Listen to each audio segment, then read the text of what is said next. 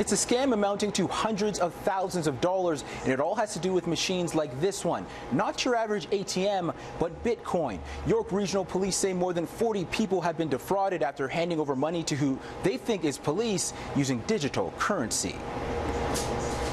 With an envelope filled with cash, thinks she's avoiding being arrested because of unpaid taxes owed to the Canadian Revenue Agency. She thinks she's on the phone with them as she puts her money into the Bitcoin machine.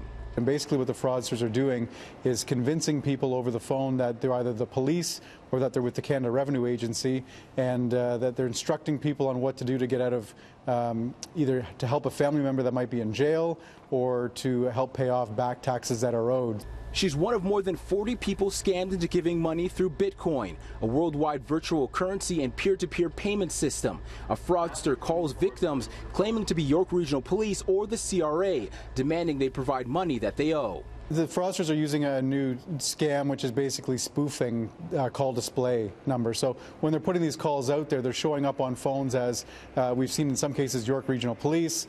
Some of the phone numbers that we have, our actual phone numbers are showing up on the call display.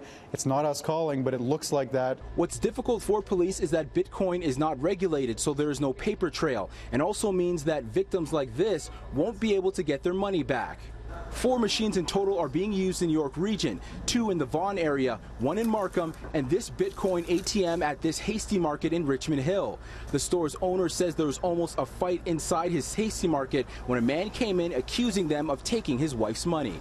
Recently, one customer came in at nighttime. That gentleman was here, and he walked in, he smashed the machine, and was trying to get the money. Police say they do not believe the stores in York Region are involved with the scam whatsoever, but the fact it's happening inside his Hasty Market is enough to make Mahmoud Al-Rahabi consider removing the Bitcoin machine altogether. To be honest, yeah, last 2 weeks, yeah, I was thinking to get rid of it.